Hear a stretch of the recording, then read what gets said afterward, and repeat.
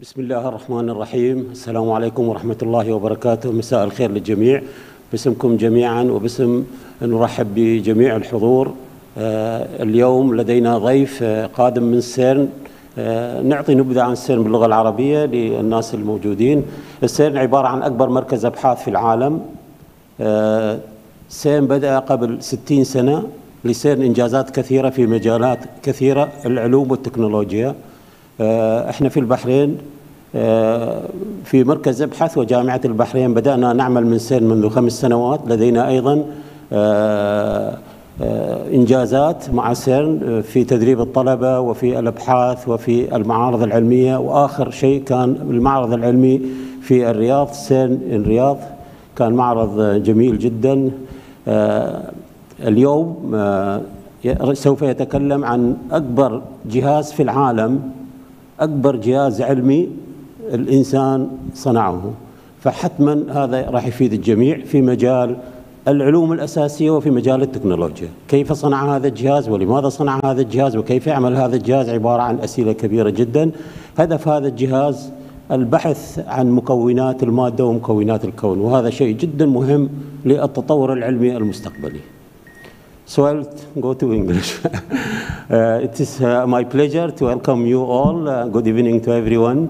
And today we have a guest from CERN, Martin. Martin got his MSc and BSc in physics. He joined CERN in 2003, so he is completing 20 years at CERN. Now he is a staff member of CERN, and he is advisor of CERN for Middle East and North Africa. And he is also advisor of joining all universities, all institutes in the Middle East to work with CERN, especially to work with CMS. And this is great for the Middle East and for anyone. The aim of CERN is accelerate science, and in the Middle East we want also to accelerate science and technology. Today Martin is going to speak about CERN first. What's CERN? What is this organization? And after that he will go to LHC, which is the great apparatus we have, great experiment. And also he is going to talk about the collaboration between Bahrain and CERN, and also all Middle East in future, hopefully. So on the behalf of all, it's our pleasure to be here, and we hope to see you again and again in Bahrain. And he is very well-known person at the university and everywhere. Thank you, Martin, for coming, and please start your lecture. Thank you very much. Shukran. Masai al-khair. So,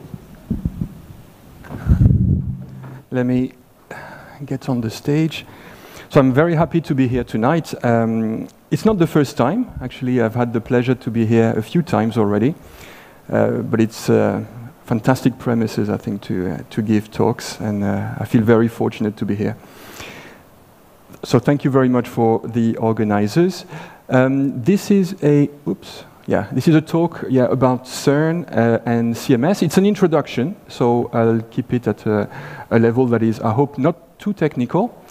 In fact, the story of Bahrain and CERN started on a very specific day. It was in 2019, not far from here, when we inaugurated an exhibition about CERN.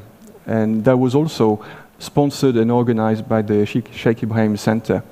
These are a few pictures of that event.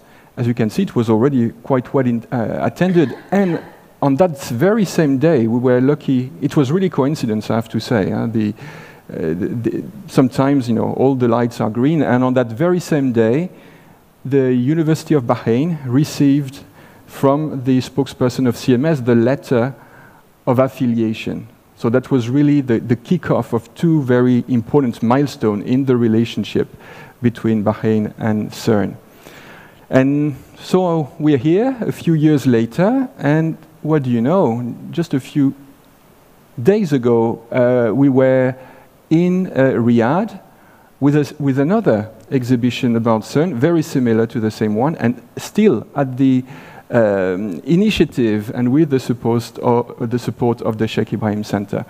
So really, I would like to acknowledge the contribution of that entity in the Gulf, really working tirelessly for the promotion of science and certainly to fostering the relationship of the region with CERN. We need that and we really appreciate it.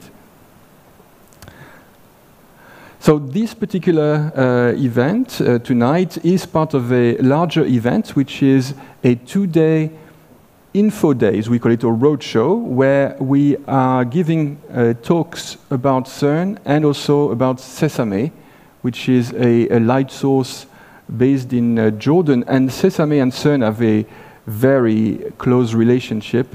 CERN was part of the team setting up Sesame from the onset, from its inception.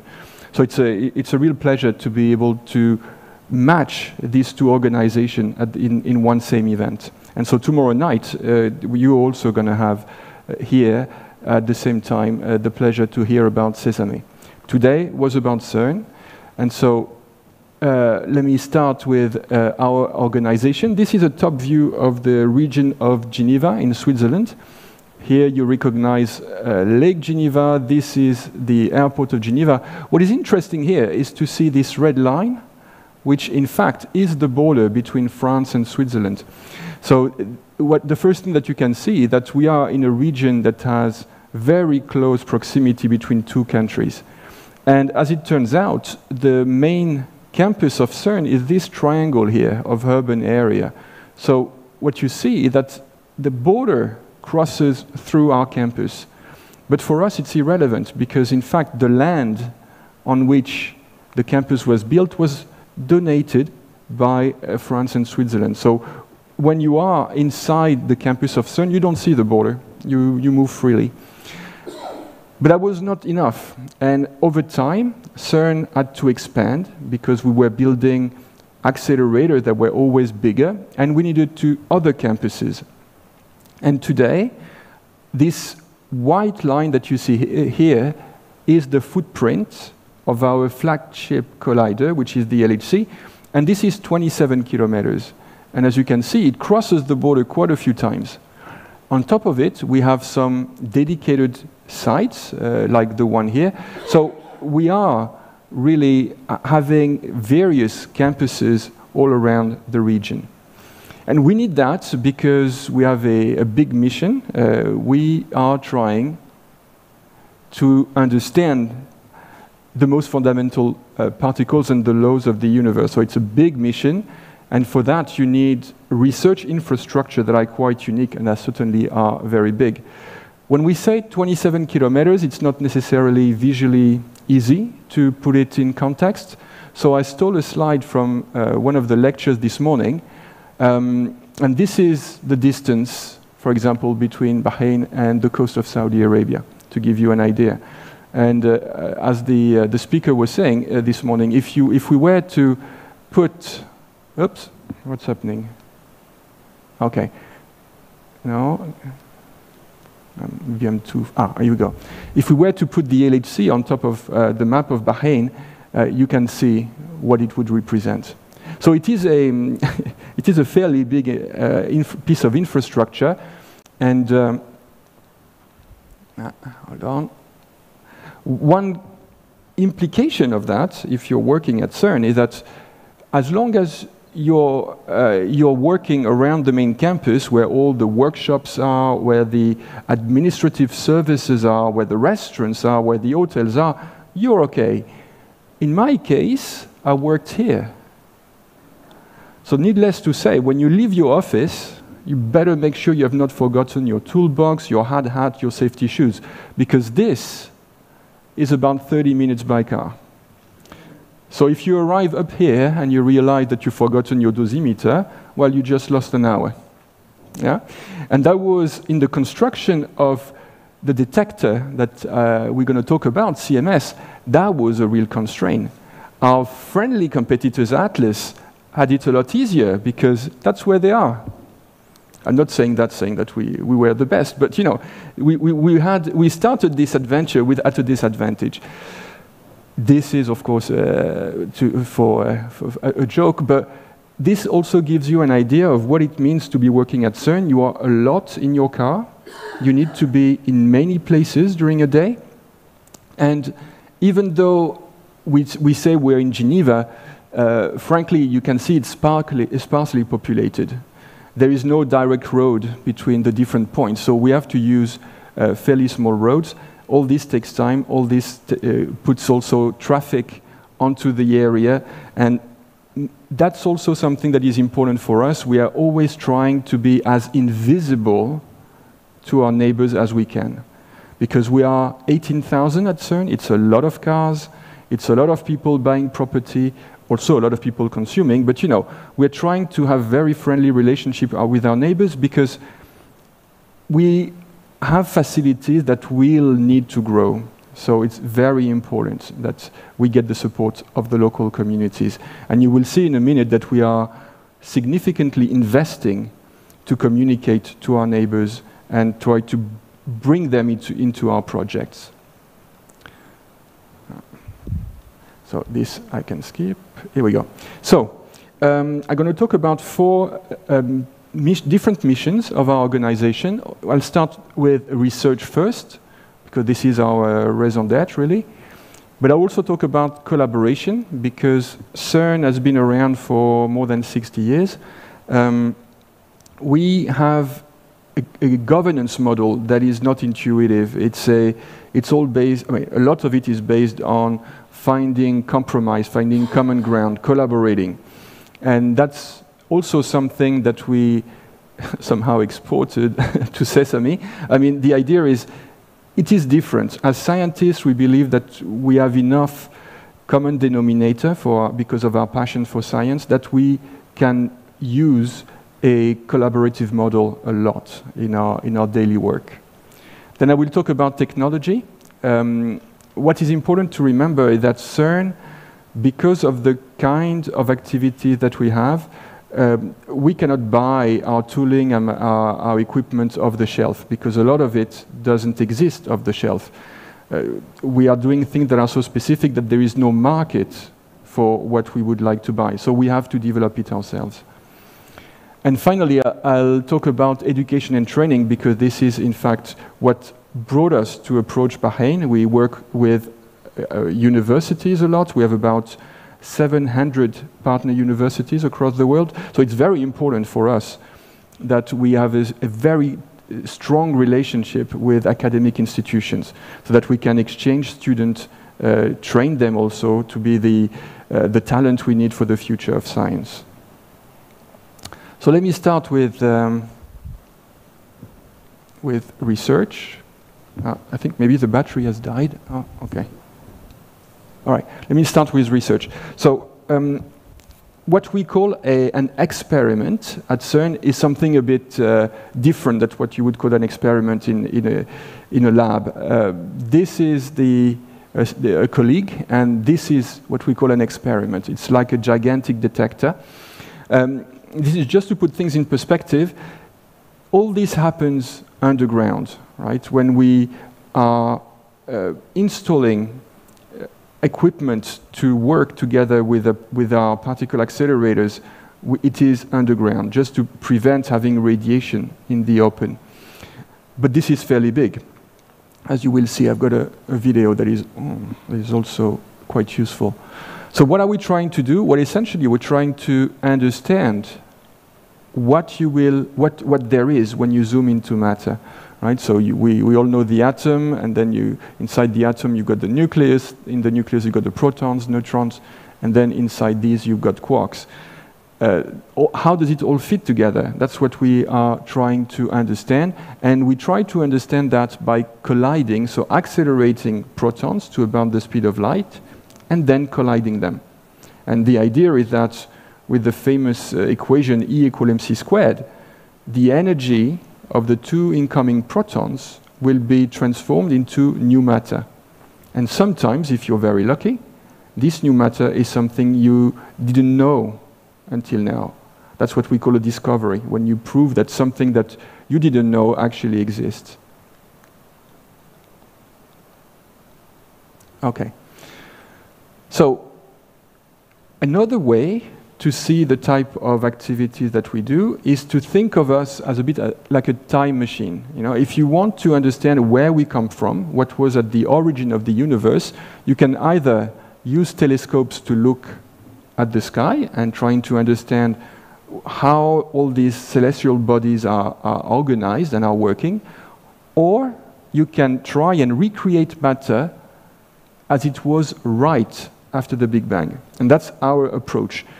There is, it is a friendly competition between astrophysics and physics. And what we're trying to do is totally complementary to what our colleagues doing astrophysics, what our colleagues doing astrophysics do. So what we're trying to understand is how did the universe evolve? And by recreating matter as it was very early on, you find in fact, the building blocks of our universe. We've been at CERN quite fortunate, privileged, in fact, to work with Nobel Prize winners in physics. And it doesn't happen every year, but we were lucky enough in 2012 to participate to the discovery of the Higgs boson. So how did the discovery work? So essentially initially there were three gentlemen. One passed away before 2012, unfortunately, but these two gentlemen, back in the 60s, postulated the existence of a particle that would explain what gives particle their mass. That was it was a theory put on paper that gained a lot of attention, but it was a theory up to the point when, in 2012, we actually proved that they were right. So all the way from 1960 to 2012, we were step by step designing the equipment, the facilities that would allow us to prove this theory. That's really a long journey if you think about it. And that's another, maybe something quite unique with CERN, is that the project cycles that we have are very long. To come up with a facility like the one that we used to discover the Higgs boson, you need to build, first of all, the tunnels, the caverns. You need to fill them up with magnets that you had to design. And then you need to have all the cryogenic system to keep these magnets very, very cold. You need then to design the detectors that are going to look at this matter. All this takes a huge amount of time because it is expensive, because you need an awful lot of talent put together to get to the design that is actually going to work. So that's why it took so long, if you like. And I can tell you, when we found it, we were also very relieved, because all this money was given to us by our member states. It would have been kind of embarrassing if we hadn't found anything, right? I mean, this is always the risk. This is research. You may find, and you may also not find. So I think everybody was really extremely happy on that particular day. To get to a discovery, to get to the identification of a new particle, you need three things. You need accelerators. These are the facility that will accelerate the protons to about the speed of light and collide them. You need the detectors. These are kind of extremely large 3D cameras, extremely fast also 3D cameras, to essentially look at what's happening right after the collision, what are the byproducts of the collisions. And then, if you keep the analogy with a camera, you need to look at the pictures taken from the detector and analyzing them. Because some of these pictures will tell you nothing new, and rarely, but it happens, fortunately, sometimes you will find something that is actually completely new to humankind and to our species. So let's start with the accelerator. So this is a view of what you would find inside the LHC tunnel. So here you are 100 meters underground, and you can see that the tunnel is bending, right? This is because we're using a circular collider. So the protons that are being used in these beams, they go around as long as they don't hit another proton, right? On average, it takes the LHC about a day to be depleted of so much proton that it's not worth it to keep the protons running. So then you dump, we dump the beam, so you empty the collider and you refill it. And then you get, again, a large number of collisions per second. Now, these blue objects that you see here are not simple beasts, really. These are what we call superconducting magnets. Superconductivity means that at a certain temperature, the material that they are made of is not resistive anymore. You know, the resistance is when you send an electric current into a resistor, it heats up. That's how you, for example, in a radiator in your home, this is how you produce heat. But this heat, in fact, works against us because that means that you consume an awful lot of power. And because we need extremely powerful magnets to bend the trajectory of the proton beams, that was not an option for us. We needed a type of material that would not be resistive. We call it superconductive. So that sounds easy, but in fact, there are very few material that you can actually use for that. And what we had to do is to find one that we could also produce in at a sufficient level of quality and quantity to make thousands of these blue objects, these magnets. You have to imagine that a magnet like this, which is about 8 meters long, has the job to slightly deviate the beam from its straight trajectory. So the proton will arrive in the magnet coming in a straight line, and it will be given just a nudge, just a little tilt. And the next magnet will do the same, just a little tilt. And the idea is that then, when everything is operating, your protons keep going in circle. That's when you've got your circular collider operating. But to do that, all these coils that we see that make, in fact, that produce the magnetic field that is bending the trajectory of the particle need to be cooled down. And they don't need to be cooled down like in a freezer. They need to be cooled down to the temperature of outer space, a few kelvins above the absolute zero. So that in itself is unique on our planet. I mean, inside one of these magnets, you find superfluid helium. So helium is a gas, it's a byproduct of oil extraction. This gas can be turned into a liquid, and under particular conditions, it's even superfluid, which means that it goes into it fills all the cracks, all the available volume. Well, this liquid helium is about minus 273 degrees centigrade. It is, in fact, colder than outer space. So you have to imagine that you need a system to keep 27 kilometers worth of magnets at the temperature of outer space. Right? In itself, it had never been done. It was a huge challenge. It is like a gigantic freezer, if you like, for 27 kilometers. This alone uses an awful lot of power, but still, it's much less than if these magnets were not using superconductive material.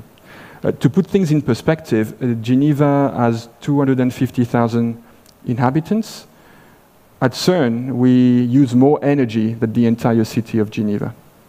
Right? So the power that we are using every day is very important. We feel very responsible for it because it's essentially what a city would need.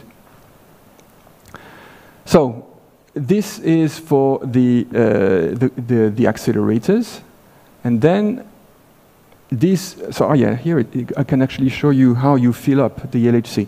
So how do you get the beams into these 27 kilometers of tunnel? It all starts on our main campus with hydrogen gas. So very simple. It comes in a bottle. Then hydrogen, you will to get the protons, you will eject the electron from these atoms of hydrogen, so you got only the protons, and then you start to accelerate them. And the idea is that you go first through a fairly small circular accelerator, then you inject into a bigger one, and eventually you inject into the LHC. Right? And if you could look at the beam, or take a picture of the beam, you would see bunches of protons separated by 25 nanoseconds. Right? And this is filling the whole 27 kilometers. And as long as you don't collide, they keep going around happily. But of course, that's not what we want them to do. What we want them to do is to collide. And there are 4 collision points. One is in Switzerland, and the other 3 are in France. The one I'm going to talk more about is, again, the CMS one. In these 4 locations, the 2 beams that would otherwise cross without seeing each other are made to intersect, are made to collide. And this is when we get the mechanism to produce potentially new particles. If you look at the output of what a detector sends after a collision, it would be something like this. This is what we call an event. It is a 3D reconstruction of the signature left into the detector by the biparticles, the particles produced after the collision. The yellow lines here are the trajectory of charged particles, and these green and blue bars, they represent the amount of energy that the particles had when they left the collision point. The way to measure these is because we have what we call calorimeters. So it's a thickness of material through which the particle is going to go, and when it crosses the material, it will break. And when they break, particles emit light. And this is for the talk tomorrow about sesame. You will see that it is something that we need very much. In our case, that allows us to understand the properties, to identify the particle that have been produced at the collision point. And this is happening very, very fast. It's 1 billion particle collisions per second, billion. So you can already imagine that there's no way we're going to be able to look at all this. So these experiments, these detectors, they are like an analogous pictures, if you like. I already said they measure energy and direction and trajectory. What is important here, what is interesting also as an intellectual challenge, is that since we know we can't possibly look at everything because it's 1 billion, 2 billion, 3 billion. I mean, no computer, no system will be able to look at everything. So we need to drastically lower the total amount of data that we will take a look at. And this happens very early on in what we call the data acquisition process. So we will go from 40 million pictures. So from 1 billion, already 1 billion, not everything is going to deserve a picture or will not be able to take a picture of everything. So we take about 40 million pictures a second, which is already a lot. But only 1,000 of these 40 million are actually going to be stored to then be analyzed. And that's a tough job. How do you decide to go from 40 million to 1,000? So the way it works is that our colleagues from the world of theoretical physics have put on paper, have designed all sorts of theories about particles that might exist, or mechanisms that might exist. Then the job of the applied physicist is to take these theories and imagine if this particle existed, what would be their signature into the detector? What would they look like? What would the response of the detector to the creation, the existence of a particle like this? Based on this, the computer scientists are taking this prediction of signature and loading them into computers. And when the data comes out of the detector, even before they are reconstructed, just like a blur, to take the analogy of a picture, it's like you're getting a blurry picture, and the computers will compare this blurry picture with all the models that have been loaded into the computer. Meaning that from the very early on and very quickly, you discard, you throw away all these pictures where you don't really believe there is anything of value in it. Now, the catch is that we don't know whether we have thought of all the possibilities, of all the potential particles that exist. If there is something completely new, a new particle, that is created by the collision, but nobody thought about it, or it has not been loaded into the computers, then you're actually throwing away discoveries. So it's a very fine line between, in this filtering process, if you're not careful, let's say, if your filter is not selective enough, you are overwhelmed with too much data. If your filter is too selective, you might be throwing away Nobel Prizes. Nobody wants that. So that's a real challenge for our community, from the theoretical physicist all the way to the computer scientist. What is also interesting about these detectors, these experiments, is that they are not built at CERN. They are built all over the world. We call that collaboration. The group of universities and research centers that are producing the parts that make these detectors come from absolutely everywhere. What they do is that they then send all the parts at CERN, and then this is where the detectors are assembled and operated.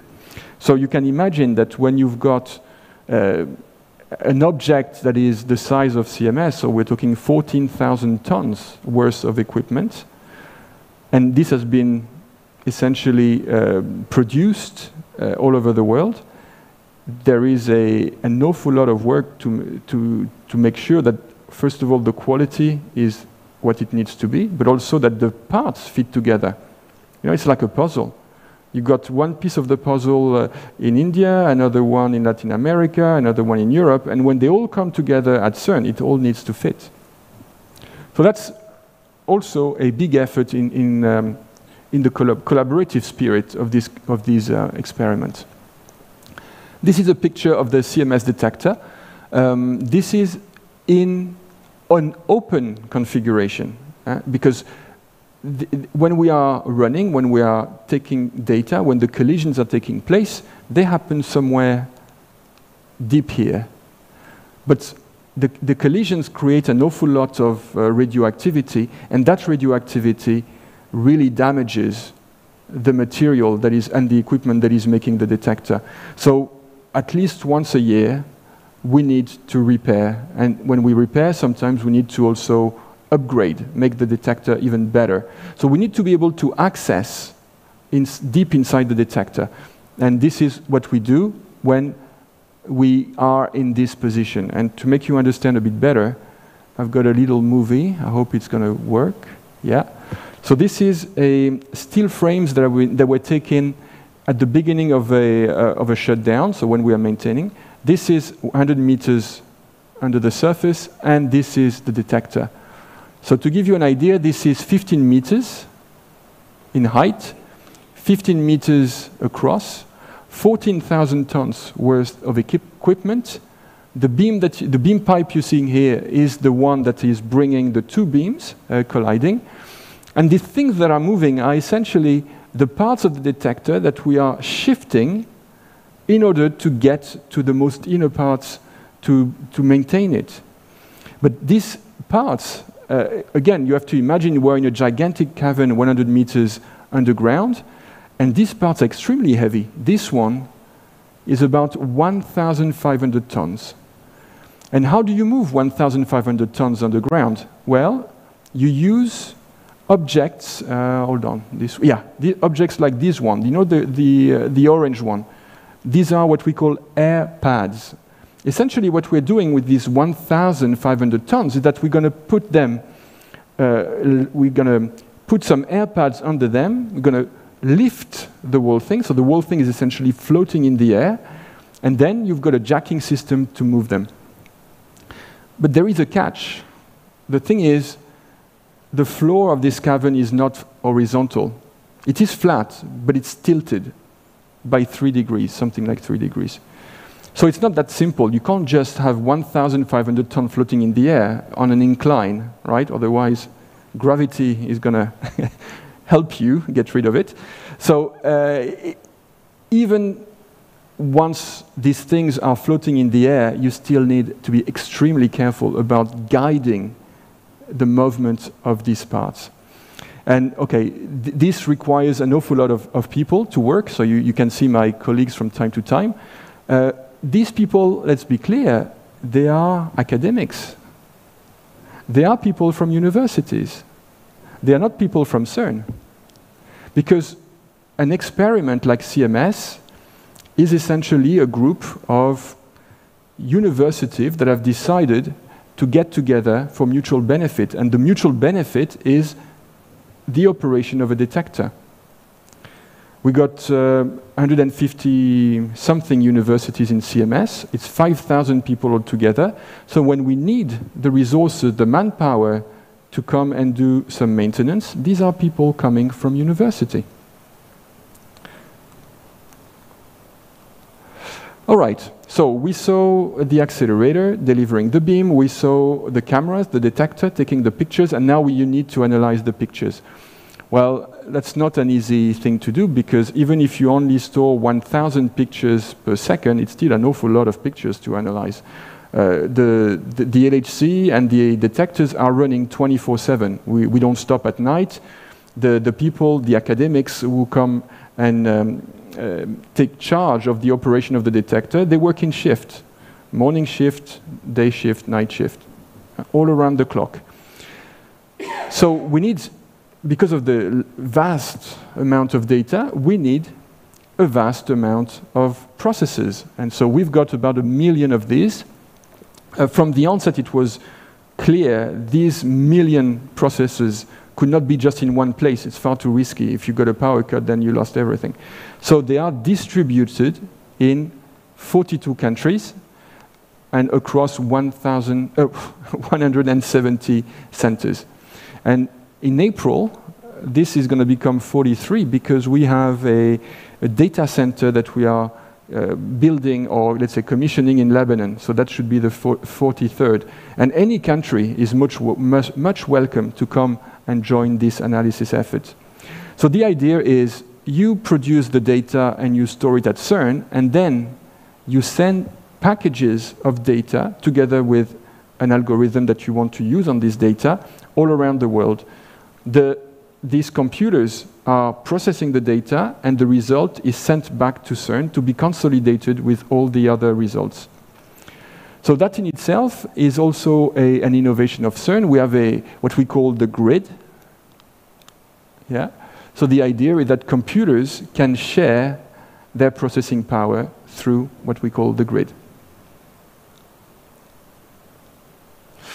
All right, this maybe I'll skip, just to mention that we are working also on the production of nuclear isotopes and some other smaller experiments.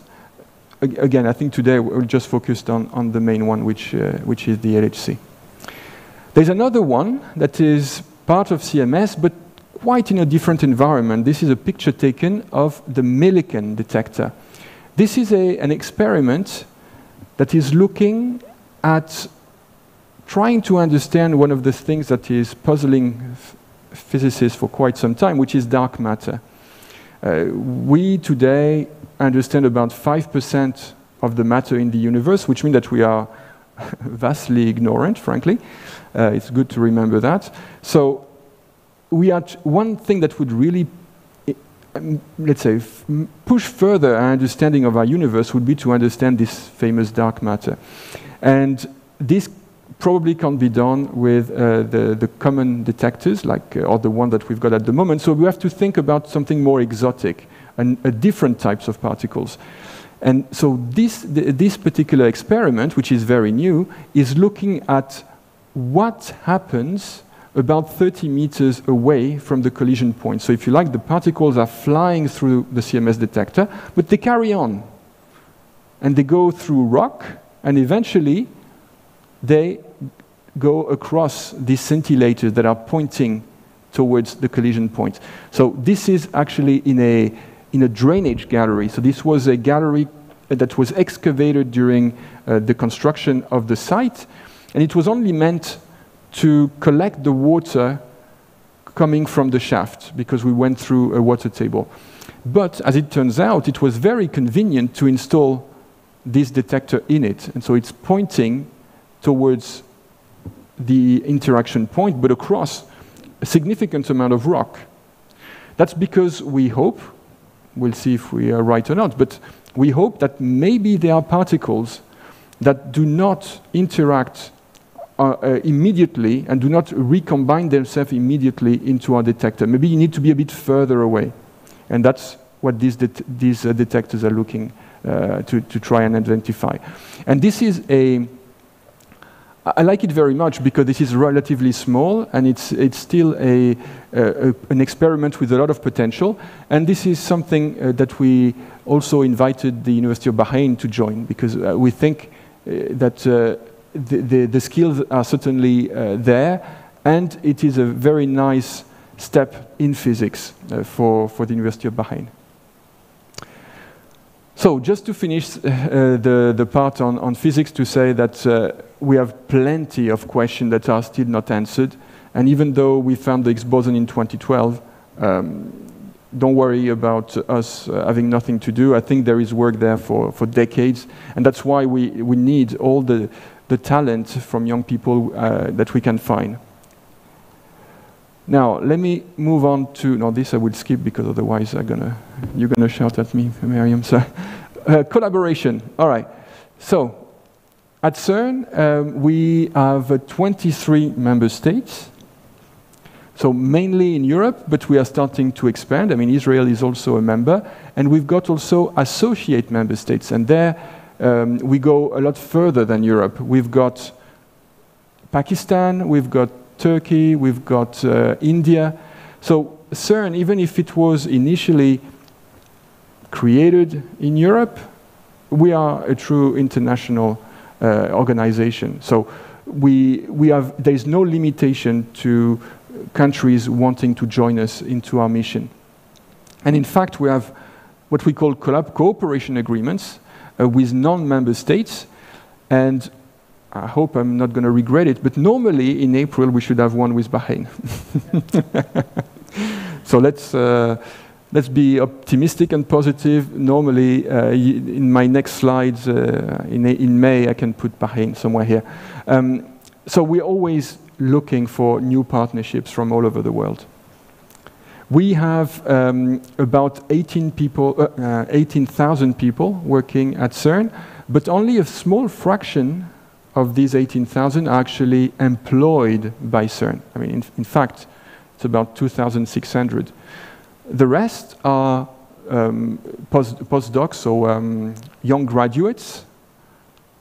But in fact, the vast majority are, like our colleagues from University of Bahrain, they are users. So they are people who are still employed by the university, but working at CERN. And this is under this particular status, what we call user, that we have, at the moment, 3 Bahrainis working at CERN. Okay. How does that work? Well, if you are working in a so-called collaboration, so that you remember this is the group of universities working together on detectors, it doesn't matter if you are a member state or not. So universities here in this example, you know, the first 3 ones, they are European universities, they are from member states, and China and the US are non-member states. But their universities can deploy their people and their cash, no, we never say no, to the operation, maintenance, and upgrade of the detectors. And it is in this mechanism, thanks to this mechanism, that Bahinis come and work at CERN with us. We're hoping one day to get to 50% of women at CERN. At the moment, we're in 19.4, so it's getting better every day, and of course we thrive to get to the magic number, the 50%. In the way the collaborations work, because it comes from all over the world, it's not like a standard organization. We don't have like a CEO, CFO. No, we have what we call a spokesperson. This is somebody who is going to speak on behalf of all the universities that make the collaboration. And CERN itself has a governance model that is based on cooperation. And that same model was passed on to our colleagues from Sesame, but tomorrow you will hear more about this. But just to say that this governance model, even if it's a bit exotic, even if it can seem a bit maybe naive sometimes, trying always to find compromise, but it's been working for 60 years. So we do believe that there's something there to be proud of. All right, let's move on to technology and innovation. So as I was saying, we must continuously innovate, because otherwise we can't build what we need. I mean, the magnets, the superconductive magnets, they were designed at CERN, the first prototype were made at CERN, and once something works, then we can pass it on to industry. The web is a good example of this mechanism. We created the web at CERN not because we wanted to create an early internet, it's because we needed the web to connect the computers of our collaborators. And there are many examples in the field of medical applications that are working on the same principle. So we have accelerators technology for cancer therapy. This is a direct implication of the technology we developed for ourselves. But of course, if we can pass on this technology to society, then of course it's our duty and our pleasure to do it. So there are quite a few of these applications. Okay,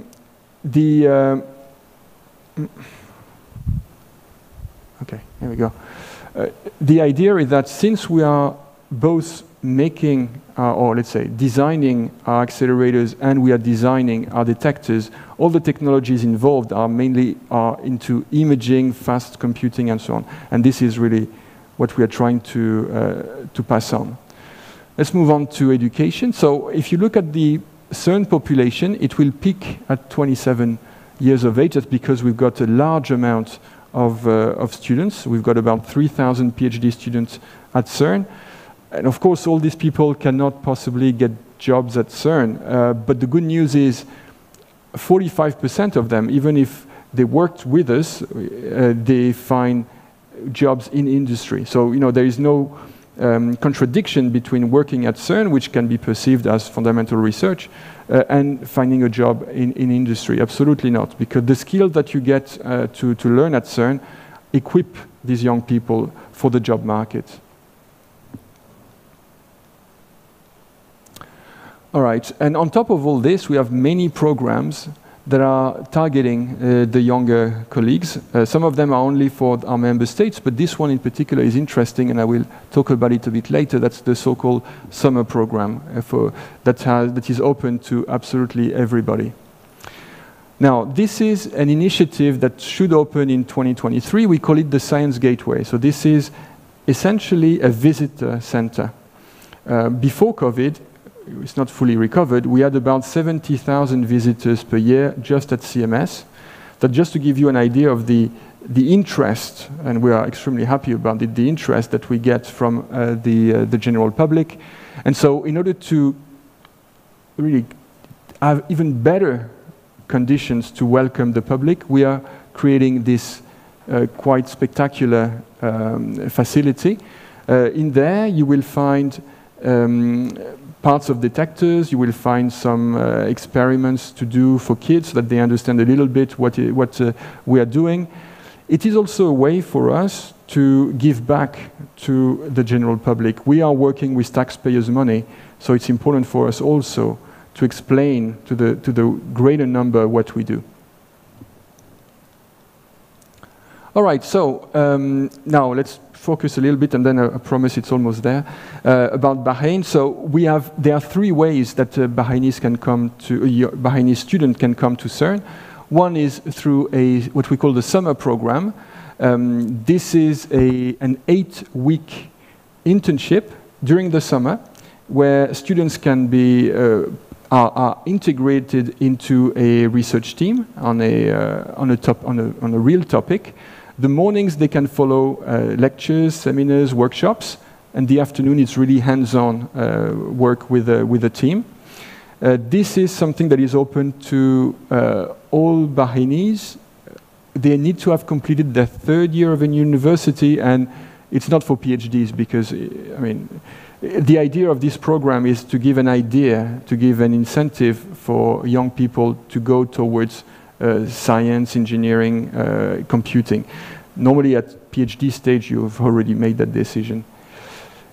Option 2 is what we are doing extensively with UOB. So these are 1-year internships with the CMS experiments. It's for bachelors or masters. And the idea is that they are deployed again into a team, an existing team, on a real project, a critical project, in whatever field makes sense for the university. So it can be in computing, in physics, or engineering.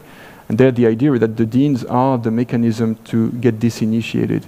And option 3 is similar, but it's just for PhD. It is specifically for PhD. So again, the idea is you start your PhD and you spend a few years at CERN during that PhD. This is very quickly a picture of the students that have come to us for a year or more.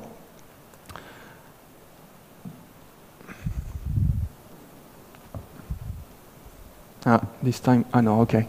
So the first one, it was a BSc student in mechanical engineering, and he contributed to the design of the first hardware contribution of Bahrain to CERN, which is a set of frames and a jig. Here you see them at CERN. So this was designed by Bahrainis, produced by Bahrainis, and it has now been shipped to CERN, where we're going to be using it for the next 20 years.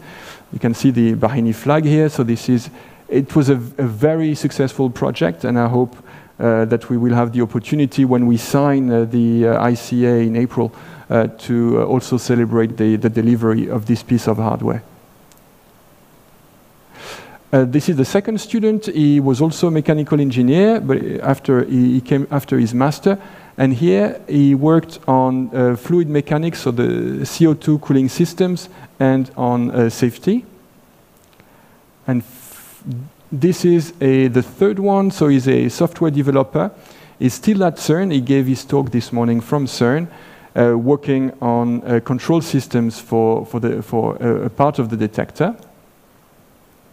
And finally, this young gentleman here is a PhD student. So he was actually a master's student, and then he came back to CERN. Well, he was doing his master's thesis with us at CERN, interrupted by COVID, but then he came back as a PhD student. And he's working on computing. In your region, in the Gulf, we have a lot of collaborations already with universities from other countries. We see a lot of growth perspectives in this region. We know that the academic level is excellent, that our experience with the student has been also outstanding. And so we are continuously trying to bring more universities and students into our environment. And maybe the last slide is about Sesame, which we're going to hear about tomorrow. One initiative is very important between Sesame and Bahrain, is that for the first time ever, this summer, 2 Bahraini students will spend 8 weeks at Sesame. And here, really, I think we owe Sheikh Hameh a big thank you, because the Sheikh Ibrahim Center will sponsor one of these students. The second one will be sponsored by UOB. And we hope that if the students are having a great time, then we can replicate that every year. I think it's important to support this unique facility in the Middle East. It is also a way for the scientific community of the Gulf region to discover that they have this fantastic tool at their disposal, really not far away. I mean, this is close to Amman. But this you will hear more about tomorrow. Let me just finish by saying that there's a long way to go before we understand everything about our universe. I'm sure I won't be there, I'm pretty sure. But then again, we appreciate your support. We appreciate your interest for physics. We understand it's a niche in today's very fast-moving world. But as a species, I think we need to get always better, and for that we need to always understand more about where we come from and how our environment works. Thank you very much.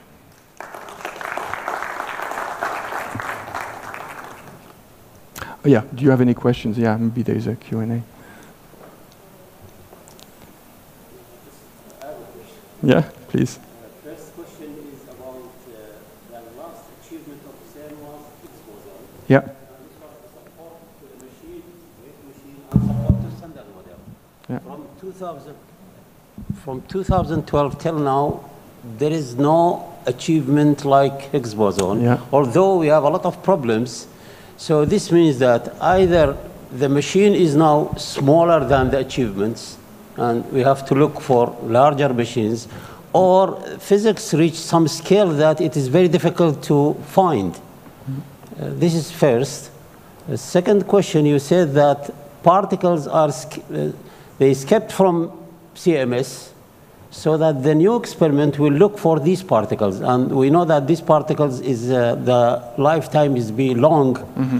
It should be mostly neutrinos or muons or something like that.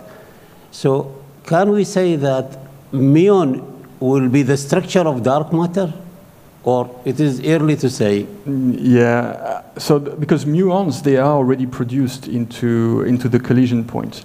So the muons are recorded in CMS already. So what we are hoping to see is, well, something different that would disintegrate a bit further. But to be fair, we've been taking data. At the moment, it is a bit like the Higgs boson before 2012. Huh? We hope to see something. Just tuning, because you mentioned between 2012 and now, not much has happened. Tuning a detector to find a particle is in itself a huge job, because you need to calibrate it, you need to understand its limitation. So a small experiment like Millikan will take some time to deliver potentially a discovery, if there is something there.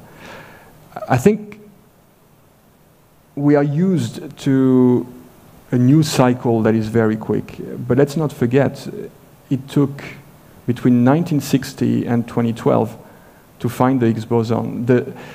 We need to be very, very patient.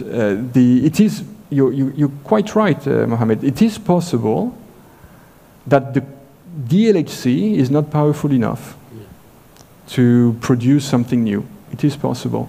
It is also possible that it does produce something new, but so rarely that you can't catch it. There's not enough statistics. That's also very, very possible.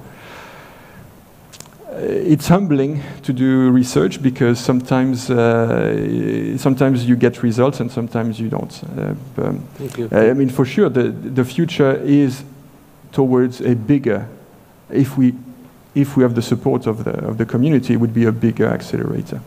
Thank you very much. Thank you. Yeah. I don't know. I think maybe the theory and the models that are used to detect, they are not, developing to see interesting data. Maybe the data is there. Maybe. But the predictions and the theories is not actually pointing at them. So who knows? Absolutely. That's also a possibility. Yeah, you're right. Quick question. How do you deal with intellectual property ownership? You've got several hundred universities. The reason I was thinking is a digital detector for medical applications. Who owns the IP? How is the IP sharing done? Yeah. So we have decided to be open science, meaning that our licenses are the IP will be so imagine that 5 universities together develop a technology, right? So the IP is jointly owned. CERN is, because CERN hosted this, it depends where the technology was developed. If it's developed at CERN, then CERN also is part of the ownership. Then there are 2 ways. It depends a little bit of what the universities want. We at CERN have this principle that whatever we find or develop should be open. So we've got open software, open hardware licenses. We have the ownership, well, we have the IP, but free to use. For universities, sometimes this is more delicate. In that case, it is really a case by case. What CERN always asks is that if a technology that CERN helped develop is later turned into a commercial venture, that CERN never has to pay to use it. So what about equipment ownership? Like you take the Bahrain jig that was designed, who owns that? So the hardware itself is an in-kind contribution. So CMS owns it, but let's remember... The ownership's transferred to you. Yeah, but you, it's not CERN. CMS is 150 universities. Right. Yeah, so collectively, Bahrain made a hardware contribution to this group of 150 universities. Like the Pakistanis, for example, provided the steel to make a piece of CMS. This becomes a common property, the property of these 150 universities. But you're responsible for owning and operating it? Maintenance, everything like that? What do you mean by you? Well, CERN? Well, somebody has to find the operating costs, has to maintain it, has to take the liability issues associated with it, any piece of equipment there. Correct. So that would be CMS again. So all the universities that are members of CMS contribute to a maintenance and operation budget. So you imagine that the 150 universities every year put a bit of money into this common pot, and that money is used to maintain, including the jig, maintain CMS, including the jig.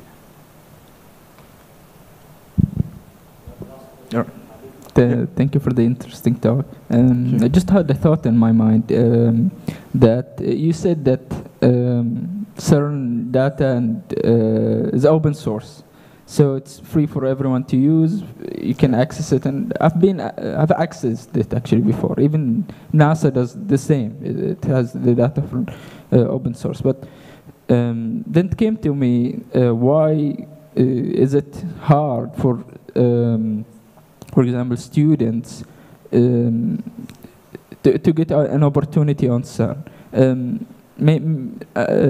It's not necessarily hard, it's behind a wall. You either have to be a part of an institution or you have to pursue a PhD. So since the data is open source, why isn't it's open to everyone to use and contribute to CERN from that way? You can have, like, for example, an open source, and you can say that, oh, if you have any contributions, it's open, the website is open, you can access it, and then you can share your results with us. Usually that's done by institutions. Individual members, I'm not sure about that. Is there any opportunities for individual members to contribute to that or not? So, okay, I hope I understood your question. So the data that we collect, or the technology that we put out for the public, anybody can use them.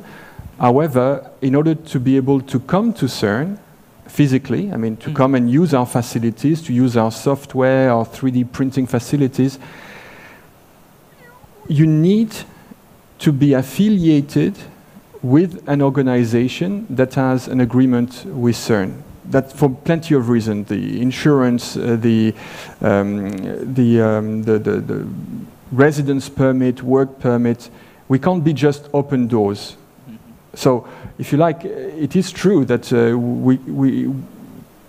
one might wish that we were more open to everybody, but there are some legal constraints. But already, I mean, today UOB is a member of the CMS collaboration, which means that on paper, anybody from UOB can come to CERN, right?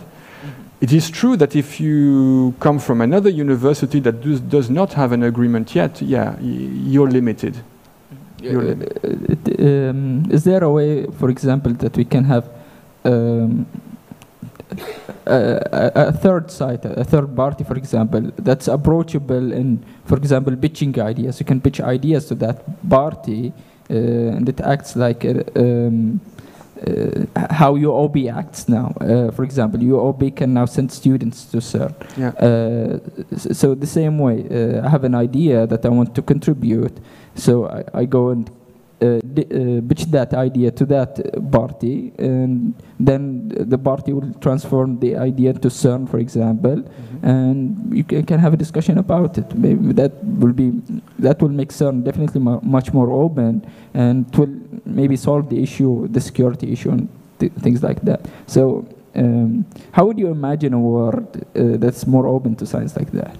So, to be fair, if you are from another university, nothing prevents that university to join a CERN experiment. There is no limitation. I mean, it's all a matter of establishing the mechanism to collaborate.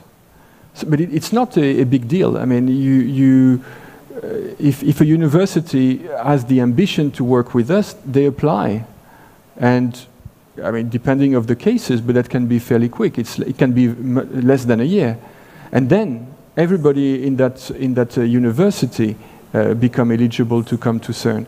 It is true that, as per our regulation, our rules, we only make agreements with academic institutions or research labs. So we could not have a company signing on to be part of a collaboration. But as long as you are part of a body which is dedicated to education or research, there's nothing preventing that organization to apply, and then, you know, once the agreement is there, then all the affiliates of that organization can come to CERN. All right. Thank you so much. Thank you. Thank you. Thank you very much, Martin. Thank you. For this nice lecture, nice presentation. Now we know everything about CERN. Everyone knows a lot. We hope that our cooperation will continue for future. You are doing a great job to Bahrain, and you are friends of Bahrain. Absolutely. You are doing your best in order to make this cooperation bigger and bigger and bigger. And this is our aim also for future. Especially now we have a new partner, Sesame. We hope that we will start and be a circle in the region. Fantastic. That's fine. Thank you.